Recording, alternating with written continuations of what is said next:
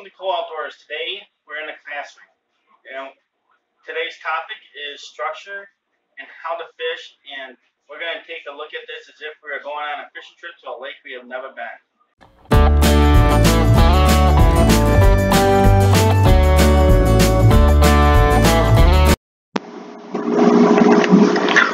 Once again, we're back to our class. This week we are talking about ledges. Remember, next week we are going to work on humps.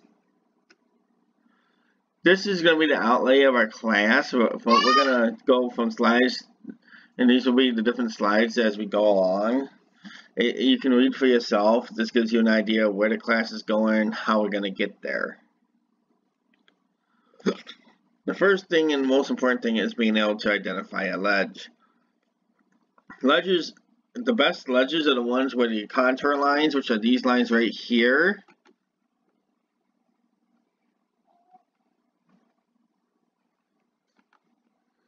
these lines right here are closer together. The closer they are together, the steeper the hill is going down into the deeper water.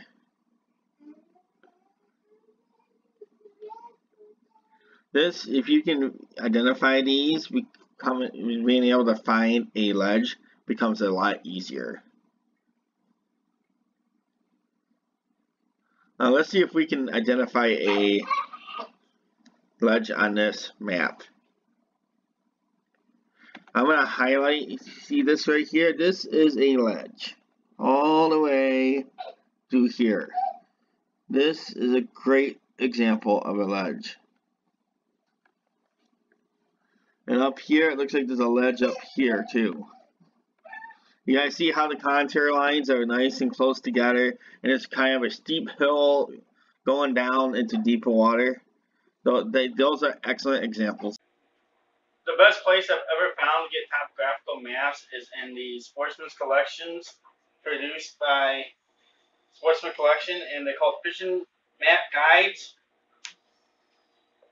This book right here will break down your state into regions, and they'll have all different types of topographical maps for popular lakes in your state.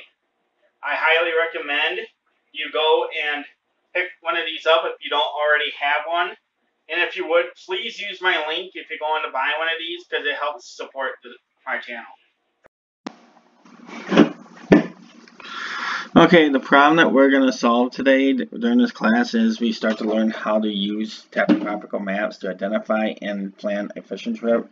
Is the idea that we're going to be taking the family on a vacation at a lake that's over 100 miles away, and we need it to be a successful fishing trip. We have a couple kids who have never caught a fish, and we love to catch fish. We want them to have a memorable time that they've never had. We don't know anyone who fishes this lake, so the only tools that we have is a topographical map, which is an excellent tool, and our fishing skills. Let's see what we can do to make a successful fishing trip happen. So I chose a lake which I have never been to. I just flipped through and picked a random lake out of the Sportsman's Collection book, just to show you how you can use the Sportsman's Collection book to plan a trip more efficiently.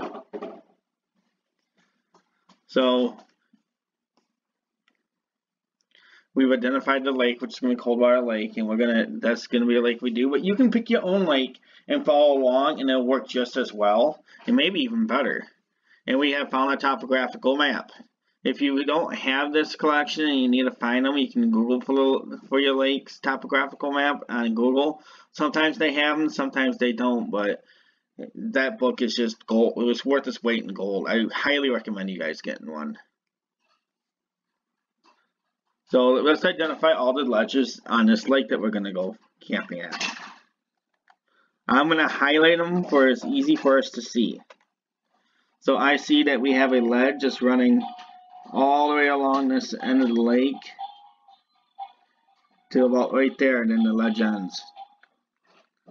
And on the other side, I see the ledge begins again, roughly here, and runs along this side of the lake. So those are the two major ledges on this lake. Actually, there's a third ledge that if you guys see this, you have a hump out here, and there's a ledge right there that we might want to also look at.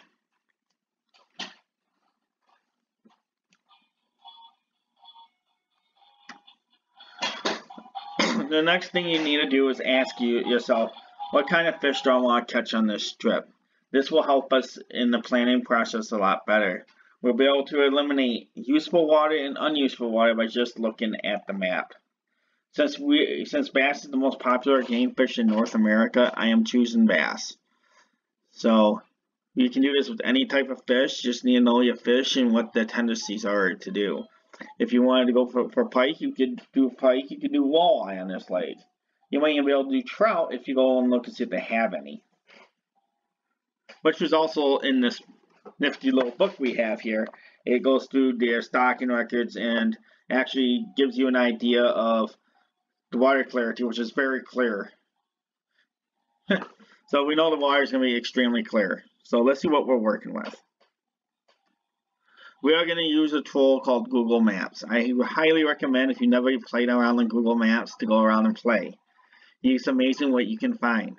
We're going to see what kind of structures we can identify, and we're going to draw them into the map. This will help us prime down our ideal area a lot quicker by already having the areas that we plan on fishing identified. So now we're at our Google search bar. Let's see if we can find on maps this lake. So we get to maps, Google, and we're not going to go to the satellite view yet. We are going to stay just in this view, and we're going to type in the lake we're looking for. Coldwater Lake. It's right there. So here's the state of Michigan, and it says up here is Coldwater Lake. This looks like this is Family Park, which is probably where you're staying. So let's scroll in and let's take a look at the lake.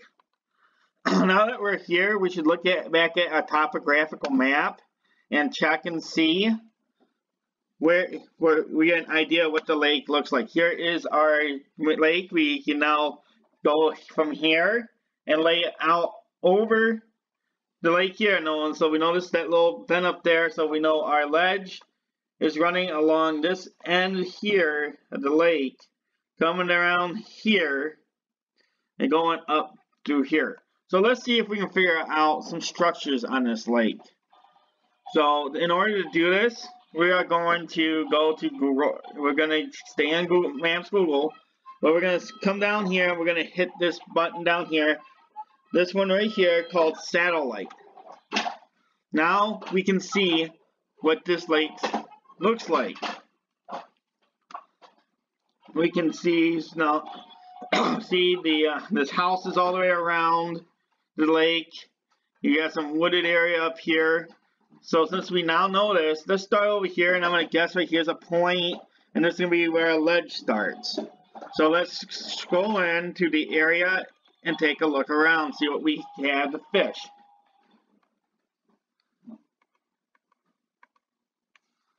It looks like you have a little bit of weeds here, but it looks like we have a lot of sand.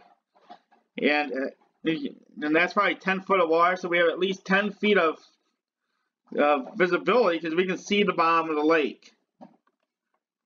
And as we scroll along here, we're looking for anything which can hold fish next to this ledge. Right there is a weed patch. We can see that clearly on here, so we're going to mark into our map that weeds in this area.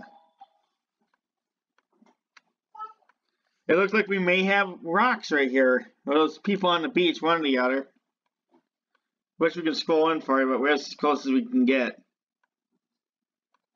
You can tell where the ledge is actually on this map quite well because you can see it goes light and it goes dark. I have a feeling if you follow the ledge in the book, that is where our ledge is actually at. We're actually looking at the top of our ledge as we're walking along, as we're moving along here, looking for anything in proximity that would be good fishing. See how this kind of has a different contrast and the stuff around it? I would mark this as a contrast line to check out because this could be really good here. It kind of gives the fish a way to move into all deeper water up here as a migration route to feed. And you have docks up here. I don't know if this would be good, but it'd be an extremely good spot to start looking for bass. And those relines would be too. And we continue just going along right there. Look at that dock. It's hitting the edge of the ledge. And take a look. It's a nice long dock. I am willing to bet that there are some nice bass living underneath that dock. There is a good place to fish.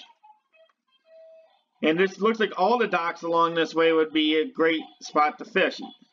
Because the ledge is so close to the shore, all these dock ends are sticking out to the ledge. It would be a great place. A lot of these even have those nice big rounded ends and look like they're pretty close to the water, giving the bass lots of shade and an escape route to get into deeper water if needed.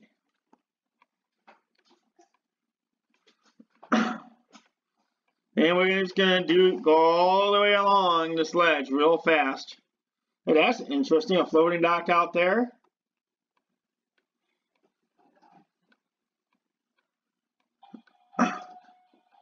And take a look at that point right there. It looks like you might have weeds on it right there. And then there's the hump that we were talking about. Everything is coming out and you're being able to see this lake in great detail by doing this. This is a great way to start getting the lay of the land a little bit. That's interesting. Maybe sunken lumber? I don't know what the brown is in there. But we're going all the way along this edge until we find stuff that we like and we mark it. It's an excellent way to fish.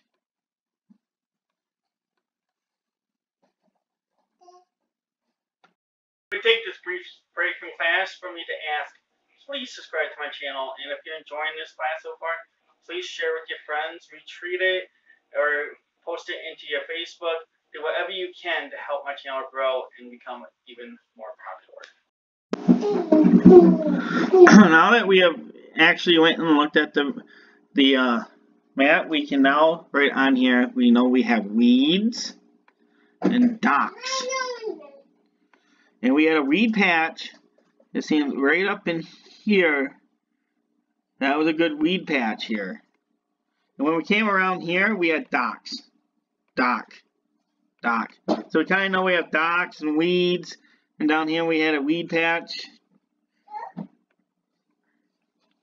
You know, submerged weeds. So we'll change. So these are submerged weeds. Same thing over here, submerged weeds. We don't have no weeds laying on top of the lake. They're all submerged. So I have a feeling this is an excellent smallmouth lake. And something that didn't show up on the map was actually out in here we had like a little deep weed patch there.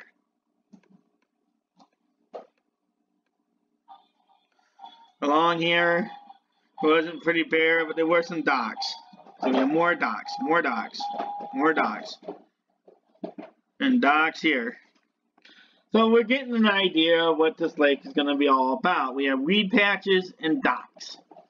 We had, it may be rocks. It looked like we may have had rocks or rocky shore out in here and some rocks back in here. So now we have an idea of what we're fishing. We're fishing rocky bottom, very clear water. We could see probably 12, 15 feet down into the water. We are also fishing small patches of weeds and dark contrast lines where there's different soils, which is a great place to fish for smallmouth. So now that we know kind of what we're fishing and what we're dealing with, we are going to go take this knowledge and create a fishing plan for our trip. Now that we know stuff about this lake, we can start using and choosing our fishing techniques. Since we're fishing for bass and it's a clear lake, we know we're going to want to keep to natural colors and smaller baits because bass will be able to see it from far away. So So we can leave all the flipping stuff at home. We can leave any pole that has braided line out at home, and any pole that has more than 15-pound test. Since the wire is so clear, we need to be able to hide our line. We also need smaller baits, relatively speaking. Smaller baits will give us a lot better chance of catching fish along this ledge because the water is so clear. So the advantages of doing this, it allows us to know what tackle we need. It allows us to know what tackle to take with you, and that's going to save space. And also, this technique also lets us know what we're fishing for, and we can specialize our tackle to that. And we also can now start mentally preparing for our cast. We know we're going to have to be a lot longer, and we're going to have to use baits that are more realistic. So we have already got all these advantages going in as we're getting ready to go fishing, and we will be better prepared than someone who doesn't prepare and brings everything. Imagine bringing braided line to this lake. Probably wouldn't be a good idea. After we get to the lake, the first thing we're going to do is we're going to take the boat off the trailer and we're going to ride to the lake. We are going to go take a first-hand look at all the places we plan on fishing. And we're gonna mark them as prime areas in your depth finder. You're gonna use your graph. You're gonna graph the area. You're gonna actually take a closer look at what's on the bottom. Maybe your plans are gonna change a little, but at least you know that you've already prepared for the possibility of changing. But we do know we're not gonna do anything drastically like go flip standing timber, because there is no timber to flip. Now that we have scouted out the lake, it is time to start fishing. Since we've already picked the techniques that we're going to use, either jigging or drop shotting or whatever we're comfortable with fishing these submerged weeds and rocks and docks with, we are going to start having to make sure we know how to position the boat. The most important thing is if there's a current in the lake or a lot of wind, to always put your nose into the wind. That allows us to fight with the wind or current and keep our boat where we want. As we're going along, try to identify where the bait fish are. That is a great place to start fishing. A lot of times bass will move up and feed on these unexpected prey. Pay attention to where your boat is at all times. If you drift off where you're trying to fish, you're not going to have as much luck as if you're trying to stay where the fish are. Try to understand the structure and stay on the structure. I hope these tips have been helpful. Thank you for coming to class today. I hope you have learned a lot. If you have learned a lot, please share with a friend. It helps my channel grow, and it will help me be able to provide better content in the future. Also, if you haven't subscribed yourself, make sure you subscribe. See that little button up there? Go click it. You know you want to. Remember, next Thursday, we are studying humps. Have a good day.